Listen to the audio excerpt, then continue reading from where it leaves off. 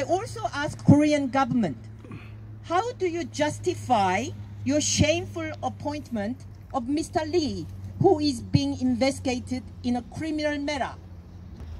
I further ask Prime Minister of Australia, Mr. Albanese, and Foreign Minister, Ms. Penny Wong, did you know of this shameful and deeply flawed and condemnable act of diplomacy by Korean government, ignoring the democratic values that Australians treasure?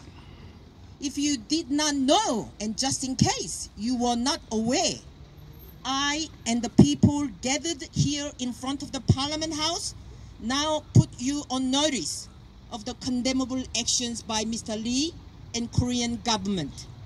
We further put you on notice that Mr. Lee is absolutely no help in maintaining the healthy relations between the two countries. In fact, it would be prudent for him to remain in Korea for both countries. We urge Prime Minister and Foreign Affairs Minister not to deal with Mr. Lee at all in the future unless he can show he is indeed clean after a thorough investigations in Korea. And as for you, Mr. Lee, please don't come back to Australia. Stay in Korea and let the justice take its proper course. Is that I'm here today to stand in solidarity with this important event organised by Australian Candlelight Action.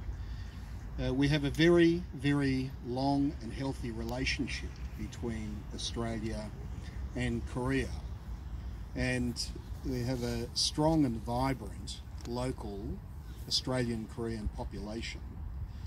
And this decision by Korea to send Ambassador Lee here is disrespectful, not only to Australia, but to the Australian Korean community. He's somebody who represents that nation. It's of course their choice who they decide to send to Australia, but I urge them to reflect on that choice, given that he's shielding himself from a very important corruption investigation by taking up this appointment as Ambassador to Australia.